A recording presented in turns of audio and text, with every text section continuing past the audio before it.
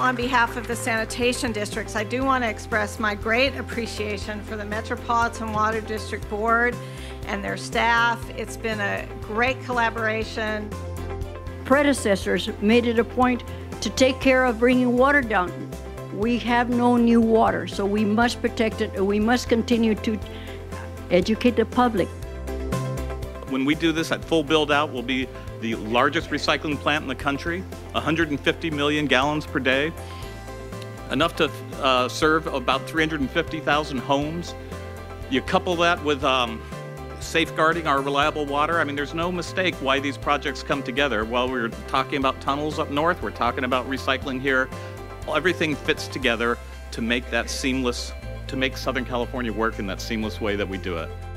But as great as this project is, recycled water alone won't meet the needs of our region and its growing economy, nor will imported water, or conservation, or desal, or stormwater capture.